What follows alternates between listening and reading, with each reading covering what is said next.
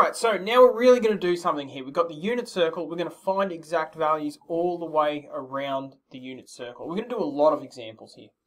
Alright, so find the exact value of sine pi on 4. Now I'm going to draw that on the unit circle. It looks like, boop, boop, that. Now, sine pi on 4, what I'm really doing is finding the y coordinate of that dot. Don't forget that. So I'm finding like this bit here. Okay, now how am I going to do it? Well, it's really straightforward. I just go over here to my two standard triangles. I find pi on 4, and I do sine, which is opposite over hypotenuse, 1 over root 2. And you should know that that can also be written as root 2 over 2. Alright, that's really straightforward because that was in the first quadrant. So that's not hard at all. I could just do some other ones in other quadrants. That's going to make our life a little harder. Alright, more complicated here. Cos 2 pi on 3. Now, let's first of all draw that on our unit circle. So, pi on 3 is here. It's 60 degrees. So 2 pi on 3 is over here. It's 120 degrees. 2 pi on 3. And we're trying to find cosine of 2 pi on 3. So we're trying to find this coordinate here, the x coordinate of our dot. Okay, so how are we going to do that now that we're in quadrant 2, not in quadrant 1? Well, what we want to do is come up with what we call the reference angle. We want to come up with theta here. Now, how do we come up with theta? Well, if you move it back into quadrant 1, you can see that that's theta there, which is pi on 3. But we can be a bit more fancy than that. What we can say is that cos 2 pi on 3 is equal to cos pi, that's 180 degrees, minus 2 pi on 3, minus the thing we found. Alright, we're nearly there, but remember, C-A-S-T. We're finding the x-coordinate of that dot. The x-coordinate of that dot is negative. Okay, what's pi minus 2 pi on 3? Well, I sort of gave the game away earlier. It's this angle here, it's the leftover angle, which is pi on 3. Okay, so negative cos pi on 3. Let's see, pi on 3. So now we just need to figure out what cos pi on 3 is. Adjacent over hypotenuse 1/2. So our answer to this whole problem here is cos 2 pi on 3 is equal to negative, because we're in this second quadrant and it's cosine, pi minus 2 pi on 3, because we're moving back to here, which happens to be pi on 3. And cos pi on 3 is 1/2, but it's negative. Okay, this stuff gets confusing, so we are going to do quite a few.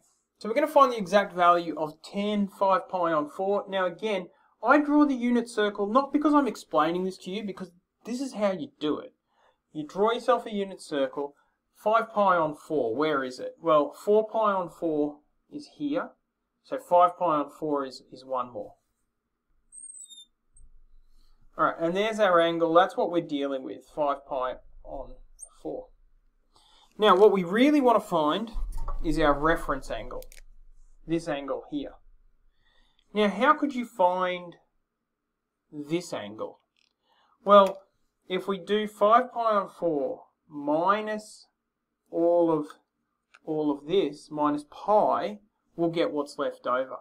So we can now say that tan 5 pi on 4 is equal to tan 5 pi on 4 minus pi. 5 pi on 4 minus all of that, that'll give us our leftover angle. Now, is it positive? Is it negative? C-A-S-T, we're in the tan quadrant, which means it's going to be positive. I left a space here just in case I needed a negative. I don't. So, 5 pi on 4 minus pi, that's just pi on 4. Now I'm writing this down, but you can eyeball it. You can see that if that was 5 pi on 4, this extra bit's just pi on 4. So now we can say that that's 10 pi on 4. And solve that. So pi on 4, opposite over adjacent, 1 divided by 1. The answer is 1. Okay, let's try again. Alright, we're doing cosine 11 pi on 6. If I had a unit circle, that would make my life easier. So there is 1 here. Now, 11 pi on 6. How do I figure that one out? Well, 12 pi on 6 is here, right? So 1 less than 12 pi on 6 is 11 pi on 6. So it's right there. Another way you can do that is just to count yourself around. Pi on 6 is 30 degrees. Pi on 6, 2 pi on 6, 3 pi on 6, 4 pi on 6, 5 pi on 6, 6 pi on 6, 7 pi on 6, 8 pi on 6, 9 pi on 6, 10 pi on 6, 11 pi on 6. That is that angle right there. And I'm trying to find myself a reference angle, which is this angle right there. Now, how can I do that? Well, if I take the full rotation and subtract the green stuff, I'll be left with this little one here. So we can say that cos 11 pi on 6 is equal to cos 2 pi minus 11 pi on 6. Now 2 pi is the same as 12 pi on 6. 2 pi equals 12 pi on 6. So 12 pi on 6 minus 11 pi on 6 is just pi on 6. Now I should pause for a minute. C-A-S-T. Should this be positive or negative? Well, I'm working in the fourth quadrant, which is our cosine quadrant. It's going to be positive in that quadrant. Remember, we're finding cosine here, so we're finding the x-coordinate of the dot, and the x-coordinate of that dot would be positive. Alright, so cos pi on 6, adjacent over hypotenuse, pi on 6, adjacent over hypotenuse, root 3 on 2. Alright, I've done 4 examples around the quadrants. Now there are a lot of different ways that this can go down, because it can be cosine, sine, tan, it can be in the first, second, third and fourth quadrant, and each time you should draw yourself a circle, you should draw in the position of your angle, you should consider the reference angle, and then you should think about cast, is it going to be positive or negative, and then you should figure out what the actual answer is using your standard triangles. Lots to do there, finding exact values all the way around the unit circle.